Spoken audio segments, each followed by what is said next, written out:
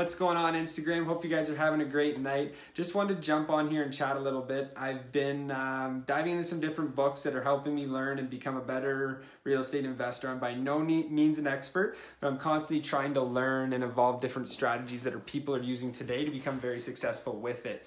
So one of the strategies I've been looking into, as I've seen a lot of success come from it, is called the BRRRRR strategy. So that stands for buy, renovate, refinance, and rent. So essentially this is a very, what I like to call a hardcore investment strategy, because it takes a lot. You have to really focus when you come to this strategy. And the main thing you're going to notice is on the first part, the buy. So what you have to do is you have to buy the property for all cash. You can use a loan, but then you have to factor into your equation the interest on that money and things like that. What you want to do is work hard, save up, and have the ability to buy a property all cash. Now, when we look to buy this property, there's a mathematical equation where we can only buy this property for 70% of what the bank will refinance it for at the end when we have done full renovations.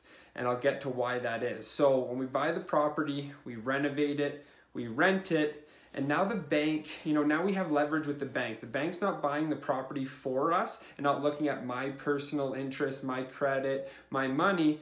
The bank is now going to refinance the asset I own.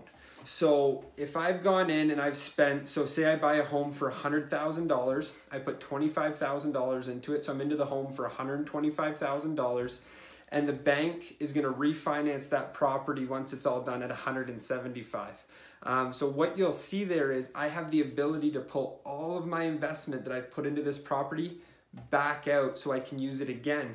But I still have a home. I still have it cash flowing.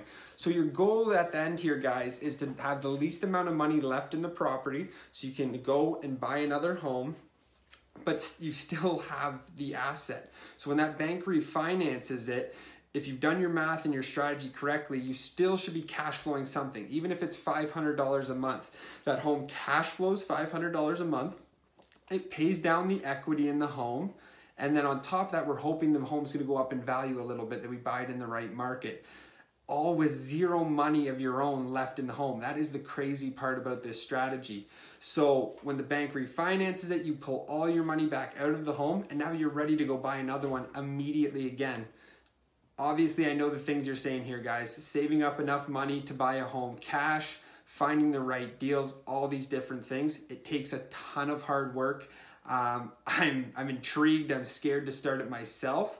But you have to understand there are hundreds and thousands of people using this strategy today and doing very well with it. And the reason they're doing it is because they've worked hard up front, and then they go find the right deal. Some of these deals, for you to be able to buy them at 70% of what they'll refinance for after you renovate it, they're going to be dumpsters. They're going to be not on MLS. They're going to be from you going and door knocking people that have a hoarder's home that doesn't want to sell it through a real estate agent because they're embarrassed. But if you offer them $150,000 cash, no conditions, they'd sign on the dotted line. So guys, if you're looking to learn about real estate investing, the BRRRR strategy is one you should take your time and really invest in. Get a book, get some knowledge rolling.